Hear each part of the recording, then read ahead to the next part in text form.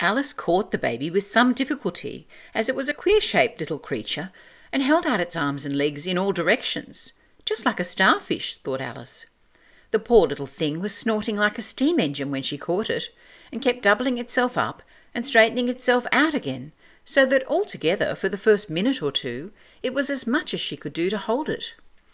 As soon as she had made out the proper way of nursing it, which was to twist it up into a sort of knot, and then keep tight hold of its right ear and left foot so as to prevent its undoing itself, she carried it out into the open air.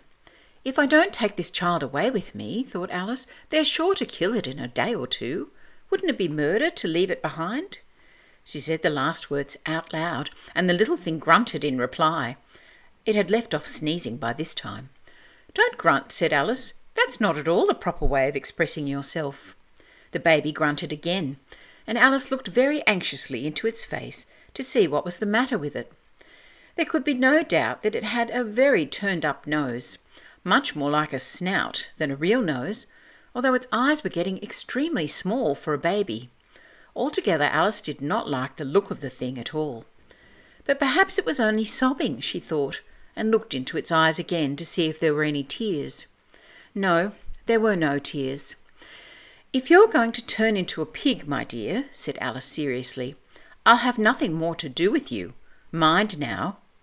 The poor little thing sobbed again, or grunted, it was impossible to say which, and they went on for some while in silence.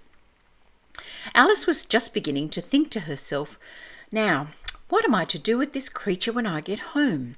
When it grunted again so violently that she looked down into its face in some alarm.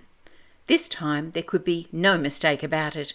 It was neither more nor less than a pig, and she felt that it would be quite absurd for her to carry it any further. So she set the little creature down and felt quite relieved to see it trot away quietly into the wood. If it had grown up, she said to herself, it would have made a dreadfully ugly child, but it makes rather a handsome pig, I think. And she began thinking over other children she knew who might do very well as pigs, and was just saying to herself, if one only knew the right way to change them, when she was a little startled by seeing the Cheshire Cat sitting on a bough of a tree a few yards off. The cat only grinned when it saw Alice. It looked good-natured, she thought. Still, it had very long claws and a great many teeth, so she felt that it ought to be treated with respect. Cheshire Puss, she began rather timidly, as she did not at all know whether it would like the name. However, it only grinned a little wider. Come, it's pleased so far, thought Alice, and she went on. Would you tell me, please, which way I ought to go from here? That depends a good deal on where you want to get to, said the cat. I don't much care where, said Alice. Then it doesn't matter which way you go, said the cat. So long as I get somewhere, Alice added as an explanation. Oh, you're sure to do that, said the cat, if you only walk long enough. Alice felt that this could not be denied, so she tried another question. What sort of people live about here? In that direction, the cat said, waving its right paw round, lives a hatter. And in that direction, waving the other paw, lives a March hare. Visit either you like, they're both mad. But I don't want to go among mad people, Alice remarked. Oh, you can't help that, said the cat. We're all mad here. I'm mad, you're mad. How do you know I'm mad, said Alice. You must be, said the cat, or you wouldn't have come here. Alice didn't think that proved it at all. However, she went on.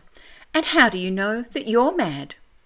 To begin with, said the cat, a dog's not mad. You grant that? I suppose so, said Alice. Well then, the cat went on, you see, a dog growls when it's angry and wags its tail when it's pleased. Now I growl when I'm pleased and wag my tail when I'm angry. Therefore I'm mad. I call it purring, not growling, said Alice. Call it what you like, said the cat. Do you play croquet with the Queen today? I should like it very much, said Alice, but I haven't been invited yet. You'll see me there, said the cat, and vanished.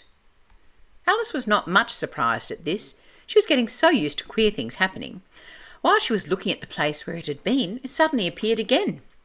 By the by, what became of the baby? Said the cat. I'd nearly forgotten to ask. "It turned into a pig," Alice said quietly, just as if it had come back in a natural way. "I thought it would," said the cat, and vanished again.